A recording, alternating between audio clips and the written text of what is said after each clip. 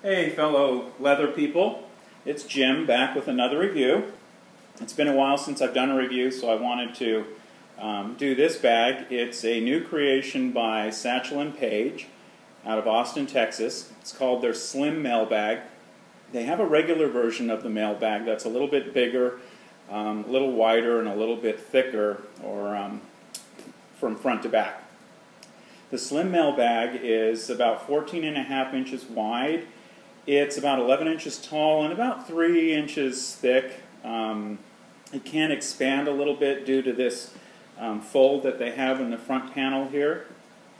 It's made from vegetable tanned leather that is very, very firm. It's about 8-ounce leather, so it's firm, it's kind of stiff. It's not like chrome tanned or oil tanned leather.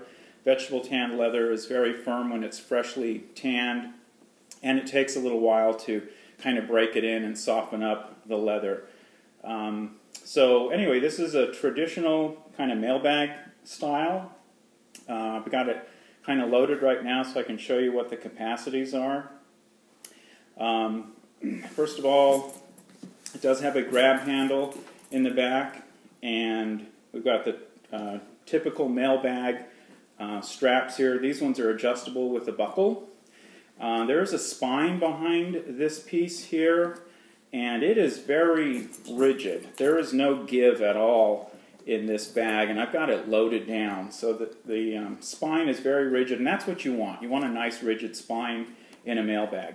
There is a back magazine pocket here. You can throw your cell phone in there, or the mail, or a magazine, or newspaper on the go. It's very thick, really nice, nice texture on the leather. So it's got of course, a carry strap. Unlike regular mailbags, which would have the attachment points right here for the strap, these ones are on the side. And I don't have any problem with that. Some people might. When the attachment points are back here on a mailbag, when it hangs from your shoulder, the center of gravity is closer to your body, so there's less tendency for this to kind of slide off your shoulder. When they're out here on the ends, you just have to be a little more careful when you're carrying it. If you bend over to unlock the car door or something, it might slide a little bit. They used copper, hand-peened copper rivets in the construction of the bag, on the side here as well. That's important. That's traditional in a mailbag. You probably want to see that. You don't want stainless steel or pot metal or something else that some makers are using now.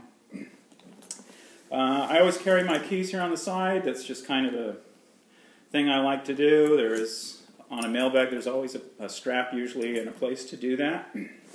So let's open it up and see what the capacity is. It's one buckle. It's not a roller buckle, it's just a regular kind of buckle. This little pin here is a little stiff because the leather's brand new. I usually like it when this little pin is really sloppy, so that as soon as you unbuckle it, it falls down and you can pull the strap out. Again, really thick leather. There is a double piece of leather right here that's sewn together. I'm not really sure why. Maybe it gives the bag a little more stability. But inside, let me take the keys off here so it's a little quieter.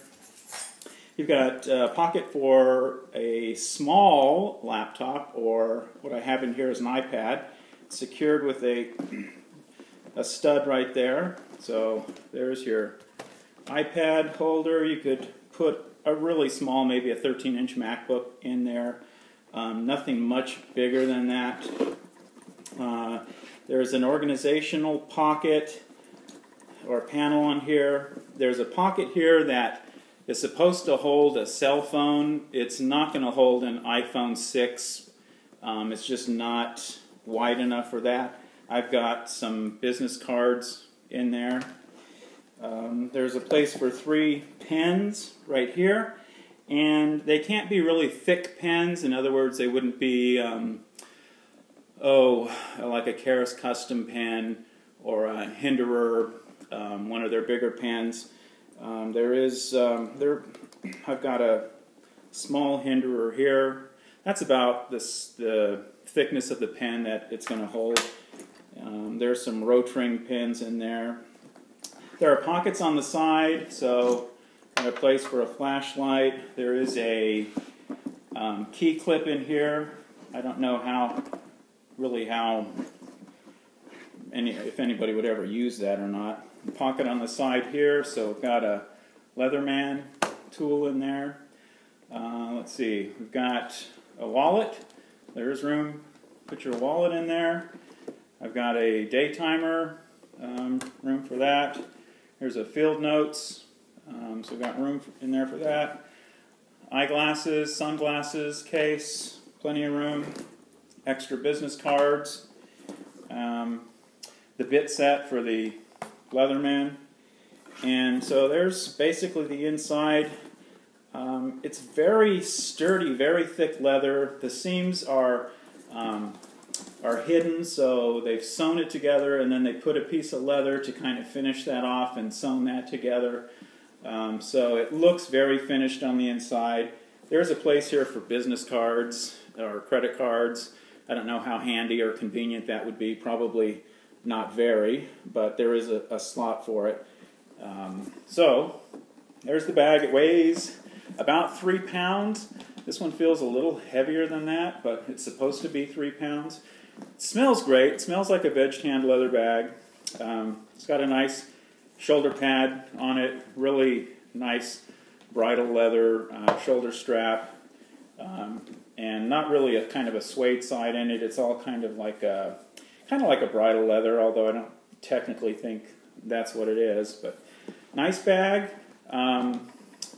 This was a Kickstarter, but they're available now in their store, satchelandpage.com, out of Austin, Texas. This particular bag, I believe, is made in Italy, though. That's where their leather is tanned.